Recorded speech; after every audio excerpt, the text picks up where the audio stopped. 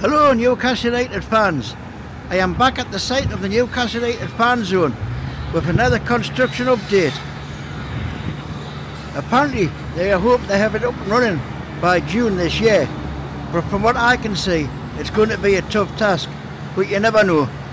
So it's been a week since my last visit to the site, so I will head down there and see what progress has been made.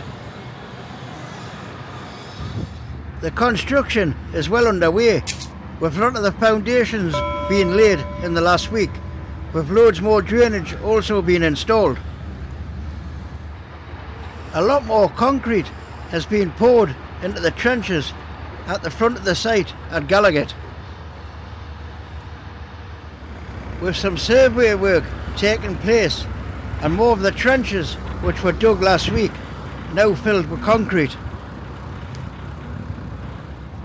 Further down at the front of the site you can see a massive trench has been dug, and by the depth it must be something to do with the sewer system.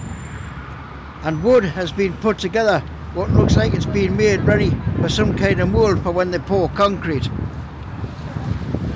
Back round in front of the metro station, work is continuing to flatten the surface, and a lot more drainage pipes have been delivered to the site.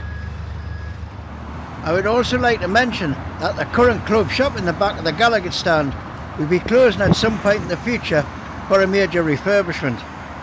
The store will be moving to a temporary location across the road at the vacant car park.